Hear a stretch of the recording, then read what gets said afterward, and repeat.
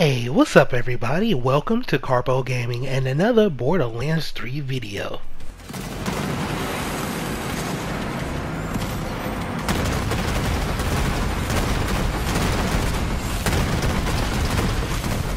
It's back, ladies and gentlemen. The MONGOL is finally back, returning to Borderlands. Now, if you didn't know, Gearbox put out an official tweet letting us know a hotfix was going out today, and with that hotfix, we got the MONGOL. So in this video, I'm going to be showing you exactly where you can get this bad boy, and yeah, let's get with it. Now, this does come with the red text, "Man is a horde animal," which is actually a reference to a quote from Ernest Becker. It goes like this: "It is not so much that man is a herd animal," said Freud, "but that he is a horde animal led by a chief." Now, this does come with some lovely stats, as you can see right here. We have a 16,100 on this version of the weapon, 79% accuracy, 37% handling, reload speed 4.5, not bad, fire rate 0.58, that's terrible, but it makes up for it with having 8 in the magazine. Also 46% weapon accuracy, 302 splash damage, consume 2 ammo per shot, 3.3 on the weapon zone. This version is anointed with some Cairo damage. Now, this Vladov weapon can drop in any different element. Now, where can you farm this? Well, you need to head over and farm Thunk and Sloth, which is a crew challenge in Konrad's hole. So, yeah, how do you get there? Well, from Pandora, you want to head over to Konrad's hole. Okay, now once you make your way over to Konrad's hole, you want to head over to the fast travel station and make your way to this custom location. This is where you can farm the boss. Now, if you can get it to drop on the first try, good for you. But if not, head over right here. There is where a checkpoint is going to be. We can come back in here and easily farm the boss. Alright, let's head over to Konrad hole. Now, for me, I was doing this on Mayhem mode 10. And it took me quite a while for Guy to get this to drop. Matter of fact, I didn't even get it to drop on Mayhem mode 10. Like I said, if you don't get it to drop, just head over here and then wash, rinse, repeat. Now, the way I farm is if I don't get it in a certain amount of drops on a certain mode, I just go ahead and switch it up. Now, there is a lot of different weapons that these two guys can drop, such as the pistol. Look out for that, but that's not what you're here for. You are here for that new lovely RPG.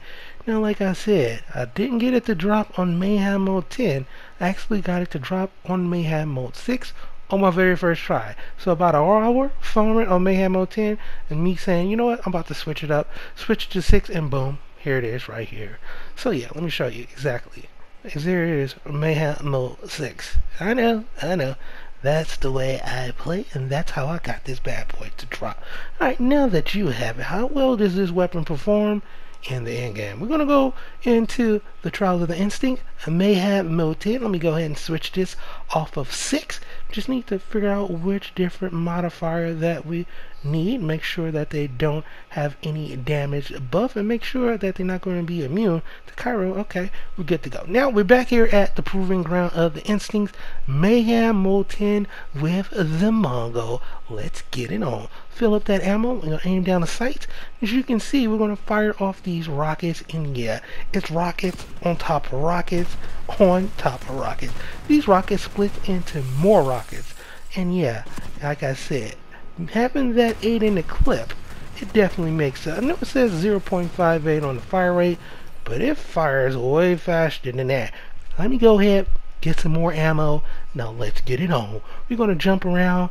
We're going to get these guys into a nice little group. We're going to see just exactly how much damage this weapon is going to do on Mayhem mode 10. Oh boy, it's good. It is really good.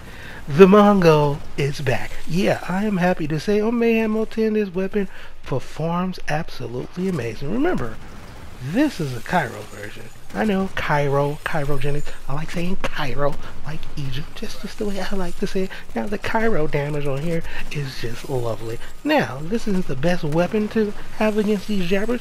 They absolutely take fire damage, but once I flip to the fadeaway, as you can see, yeah, it does absolutely a great amount of damage. So it doesn't even matter what version that you get. This is an absolute beast. And I will be farming this to get one in every different element. So there you have it, ladies and gentlemen.